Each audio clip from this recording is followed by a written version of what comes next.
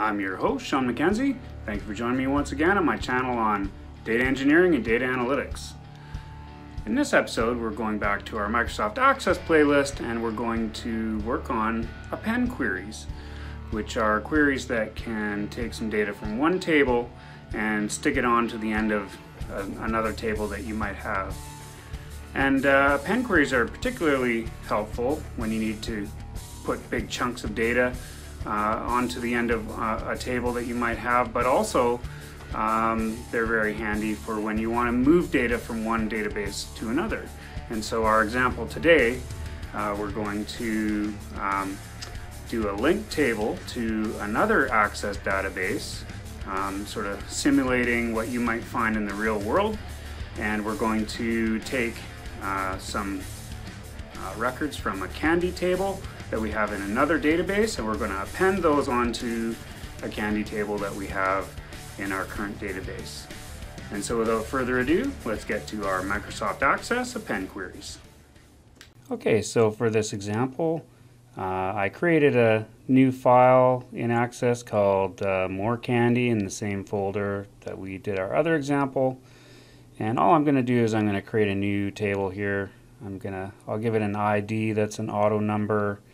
I'll use the same fields that we used last time for our MacKenzie table. So I'll create a MacKenzie type that's a short text, and then a MacKenzie name, and I'll make that a short text as well. And then I'll add a price to it, just so that we have something to append onto our table in our other database that we've been working on for the last few episodes. So I'll call this table MacKenzie, and I tried to close or save, or I tried to save it there, and now it's asking about primary key, which you can say yes if you have an auto number in there, but I'll cancel and just do it manually. So what I'll do is I'm going to put my cursor in the column there, and then for ID, and then hit primary key. And that's going to explicitly set our primary key, which is something we should do whenever you make a table. And now we've got a nice little table, and we'll just pop a few entries in here that we can use to append onto our table that we've created in our past episodes here. And so I'll create a candy in the gumball section called red and spicy, and I'll give that a price, and then I'll add a couple more in each of the categories that we had. So we had a toffee category, and we also had a chocolate category. And so you can see that this is going to be another database file that's not our main file. So this is like maybe some data that you have to put into your database onto a table in your database, and you haven't figured out how to do that using your append queries yet. And so this is going to be very helpful for you. And although we are only doing 3 records here, this operation that we're going to do is actually great for if you had, tens of thousands of rows, or even hundreds of thousands or more, then you'll truly learn why this is a very useful way to do things.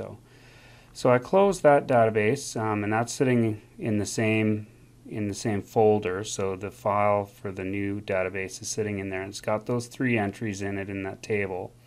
And this is our file that we've been working with for the past little while. So we have a MacKenzie table, and we have a MacKenzie order table, and then we had a MacKenzie form that we were working on.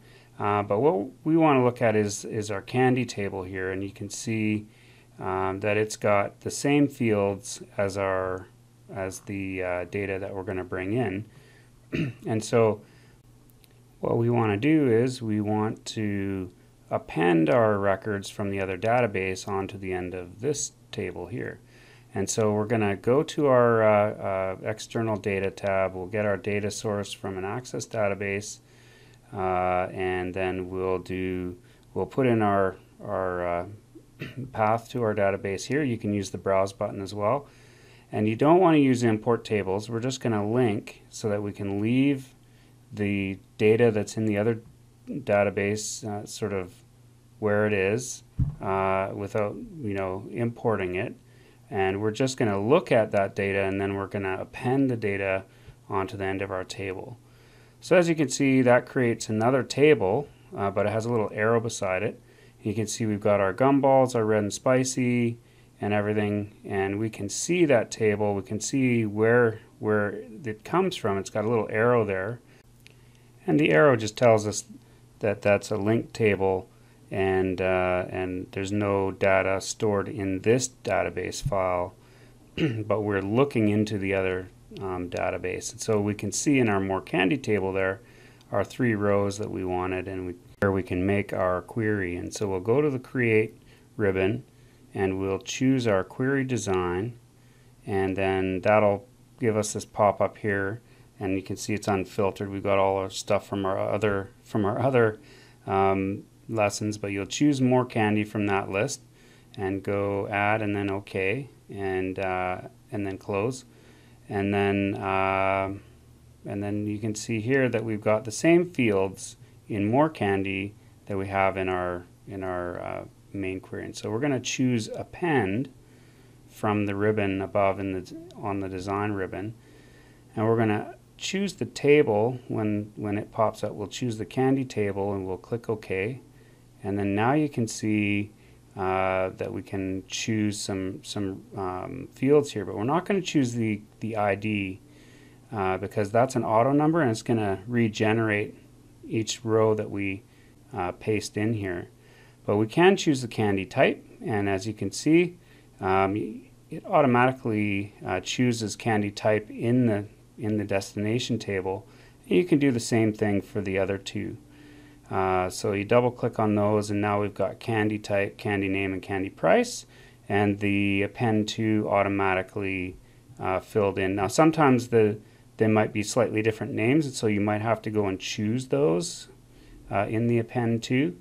But usually if they have the same names, it's a lot easier.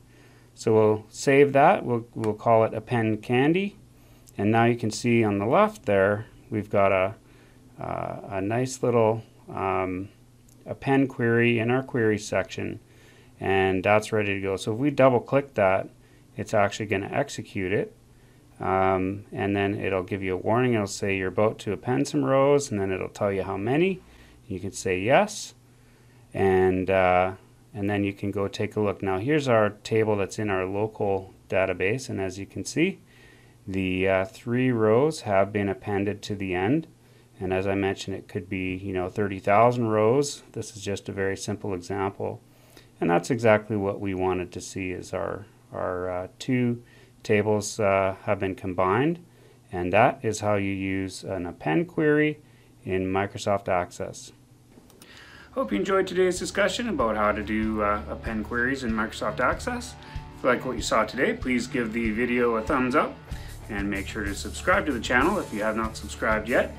And if you have any questions or comments about what you saw today, make sure to put those in the comment section below, and I'll do my best to answer any questions that you might have. Have a great day, have a safe day, and I'll catch you next time.